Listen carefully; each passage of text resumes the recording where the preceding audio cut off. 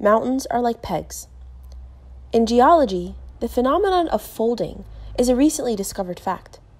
Folding is responsible for the formation of mountain ranges.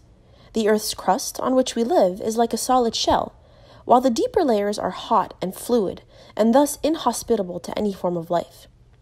It is also known that the stability of the mountains is linked to the phenomenon of folding, for it was the folds that were to provide the foundations for the reliefs that constitute the mountains.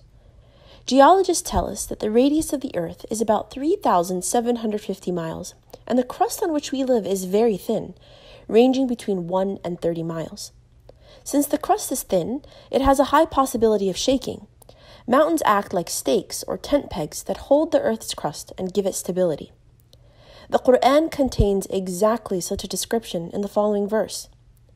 Have we not made the earth as a wide expanse and the mountains as pegs?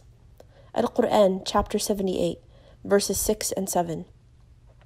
The word awtad means stakes or pegs, like those used to anchor a tent, and they are the deep foundations of geological folds.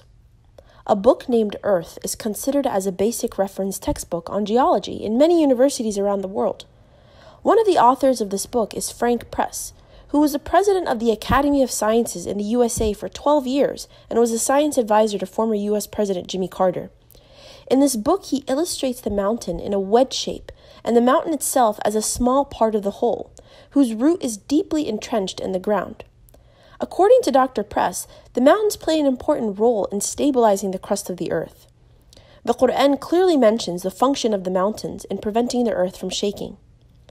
And we have set on the earth mountains standing firm, lest it should shake with them. Al-Quran, chapter 21, verse 31.